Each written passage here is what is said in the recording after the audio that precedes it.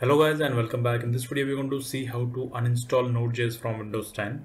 Whenever you install any packages using npm install command, they are cached in npm-cache folder. So we need to clear this cache. So before we clear the cache or we install the node, let us check which version of the Node.js is installed on our machine and what is the installation folder. So I'll move to command prompt. Run this command to check the node version. So I'll say node-version. So the node version is that is installed on my machine is 14.15.4. We are going to run another command to check the installation folder. So I can say where node. So this command will give you the installation location. So it is stored on program files Node.js folder. So this is your exe file. We are going to clear the cache first using npm cache clear --force. So this command will clear the npm cache where the installed packages are cached by default.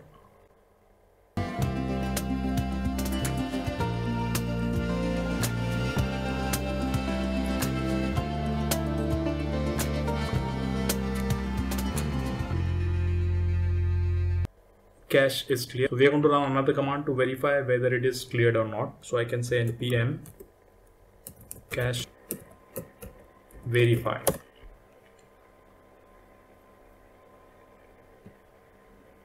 So here you can see 0, 0 and there are no entries. Now we are going to uninstall the node from control panel. So we'll move to control panel. So settings, and I'll go to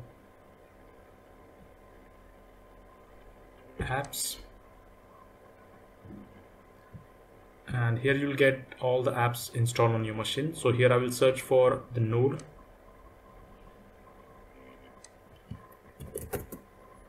So we have Node.js available. So click on uninstall.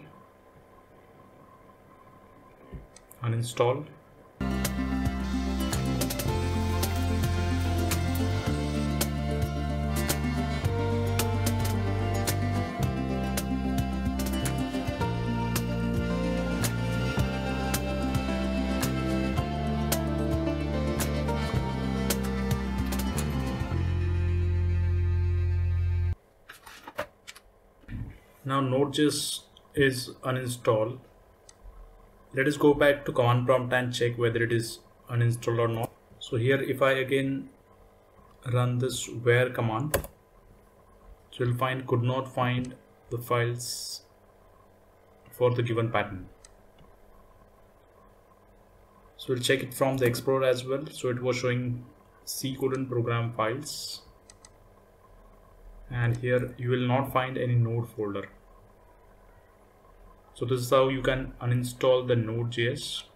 So thank you for watching this video. Please like, comment and share this video with your friends, and don't forget to subscribe to us and click on bell icon to get more videos like this, and I will see you in the next video.